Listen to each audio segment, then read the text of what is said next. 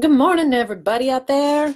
It's Sunday at 9:45 a.m. Eastern. Kind of an odd time to be hopping on live, but I have these whiteboards I want to share, and I need to use them again early this week, so no time like the present. All right, so I'm here to do a whiteboard session highlights reel, and everything I'm about to share is with permission. So I just want to make sure you guys know that I'm not out here just talking about stuff without getting super clear that it's all right for me to be doing so. And this whiteboard session was with Steph Godreau of StupidEasyPaleo.com. I encourage you, if you do not know her work, to head over there and hop on board, because for the past 5 years, Steph has been at the heart of an incredibly beautiful and powerful movement to support women in their health, wellness, strength. Her work is really founded on 4 very powerful pillars of food, movement, energy, and mindset. And our work this past week was really, this particular session will feel very relevant if you feel like you are at the heart of something big. And that's really what she is. She is at the heart of this movement, at the heart of this business.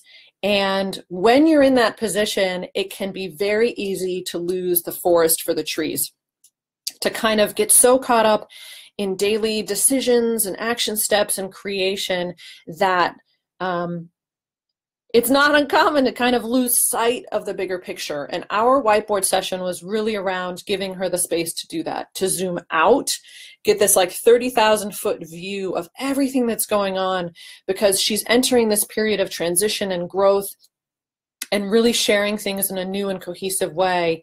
And that's what this conversation and our week together is about, is finding clarity in that. So when we first got on the call, what I wanted to do, because sometimes if you're just holding on to all kinds of ideas, if there's just so much going on, what you really need first is a space to just kind of dump it all out. I like to think about it as like taking a bunch of Legos and dumping them on a tray in front of you, but rather than having them in this box, it's just to give them some space to breathe. So I really want to, like, what's going on? Tell me everything. So the first whiteboard in there too, this was a 2 whiteboard session. The first part of our conversation was around unpacking all of those parts and giving Steph the chance to just kind of say, listen, my work is built on these four pillars. And I kind of, I started writing them over here. And those 4 pillars are like different on-ramps. They feed into this much bigger and much deeper picture. And we called it like the purpose beyond. That was something that she said that I wrote down.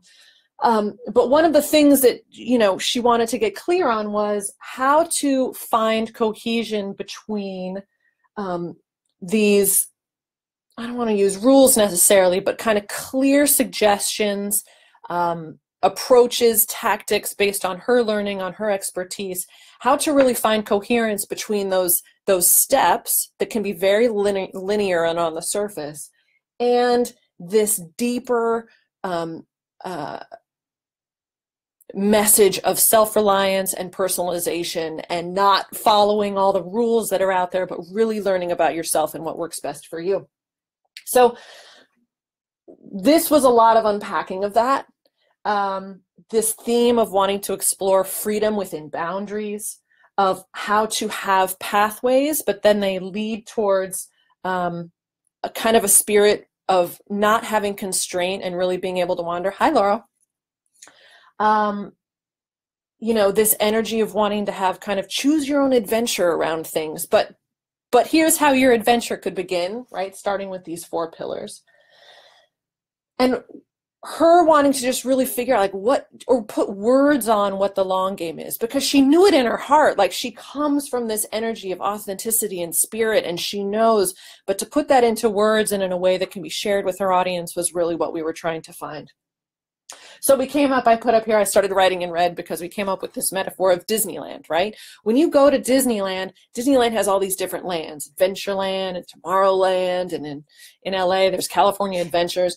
And when you first go to Disneyland, you kind of experience it from the outer level. You're like, well, I guess I'll try this land today, or I'm going to go to this land or this land. but you get captured by something that you can't put into words. You get captured by this spirit, this kind of untouchable intention behind the experience that's different than the experience at Universal Studios. It's different than the experience at Magic Mountain or Six Flags.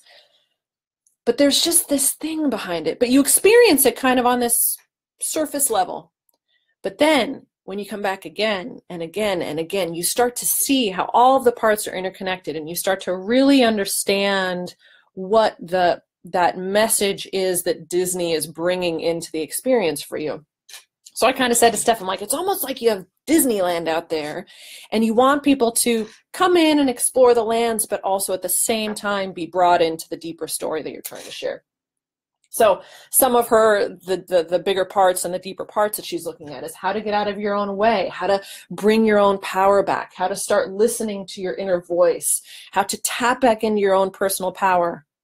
I'm telling you, if you're not in her world, you need to get into her world. She's doing amazing work. It's incredible. So then, after kind of getting this big picture look, we started to dive into the specifics. So that's where we get to our second board. So hold on.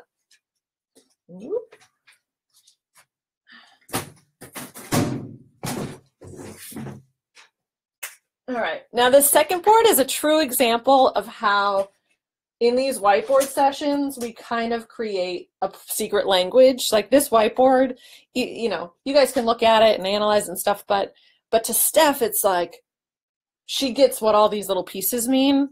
Okay, so each one is different, which is what makes it cool. Oh yeah, totally a two-boarder. It's Steph, Laura. Of course it's going to be a two-boarder. There was so much that came out of it. It was fun. Okay, so this is now where we started to try and put all of these ideas into pictures, because I have experienced it myself, the power that can come from trying to take words that feel really disconnected and turn them into pictures. So we really started to explore that. And one of the first things we did too was just stick with this question of how to create connectedness between these outer kind of on-ramps into her work, right? Which is usually, you know, kind of these micro steps, bullet points, suggestions, ideas.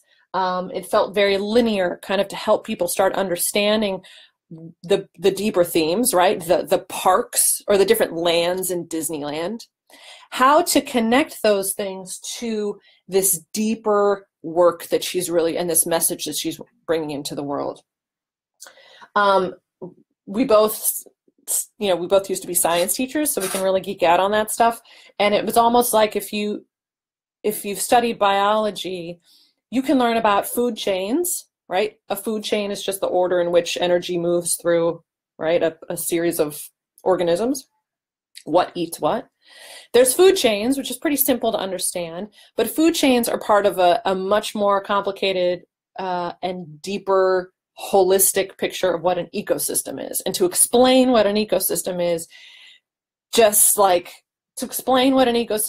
just requires a depth of understanding and sticking with something. So how to just create that transition between the linear, more micro outer parts of her work and this deeper ecosystem that she's trying to bring into people's lives. And then we just started to kind of map out how to potentially put those ideas together. We had these, sideways, she started talking about cones, and instead of moving up, maybe it's on its side. So I just drew a cone out on its side. Then we started to kind of mind map, like, well, what if, how can we connect those four pillars, or show that, if you explore her work through the, through the on-ramp of food, how that can then lead into deepening your understanding of your energy, and how you bring that into, how you keep your energy high, and sleep, and just noticing different rhythms in your body. Movement, right? How does that then connect? How does that all connect with mindset? And so representing her work as more of a web, right? Or this beautiful cloud. We then moved on to, like, I was thinking of electrons around a nucleus. Again, just taking these concrete themes, that's right, it's like a food web in science. But even a food web is part of just this much deeper picture of how things actually work in an ecosystem. And really helping put into words this this idea of building an ecosystem of your life, how to be healthy and well in your body and soul, and connecting these seemingly disparate parts into something more cohesive and whole. And as a result of our conversation, Steph was really able to walk away, and during this week and in the time following and in these next days, is really able to take something that felt very nebulous but was there the whole time, and now there's a clarity around it, and there's a way to organize ideas and to move forward with a deepened sense of like mission and purpose that can clearly be articulated to her audience. I'm incredibly excited to see what she continues to create as a result of this. And yeah, I'd love to know your comments, your questions. Please leave them to the side. If the idea of a whiteboard session is something that interests you, especially if you're feeling like you're having a hard time seeing the forest for the trees, you're so caught up in the details that you've lost sense of this bigger picture, then this kind of conversation could very much really serve where you're at. So feel free to leave a comment if you're interested in knowing more, or send me a message and I'll get that information to you. So, all right. Laurel says, I can't wait to see what she does next. Laurel, I'm telling you, it's just, I think you've only seen the tip of the iceberg with the work that she's up to. And it truly is like that I can be on her team and helping her do that is really, I'm incredibly honored every time we have the chance to talk and work together. So yay. All right, Laurel, thank you for being here. Christine, hello, I see you. I know you came in a little late. I'm signing off, but watch from the beginning, because the work that Steph is up to is definitely something to keep your eyes on. So, all right, you're all awesome. Talk to you soon. Have a good rest of your weekend.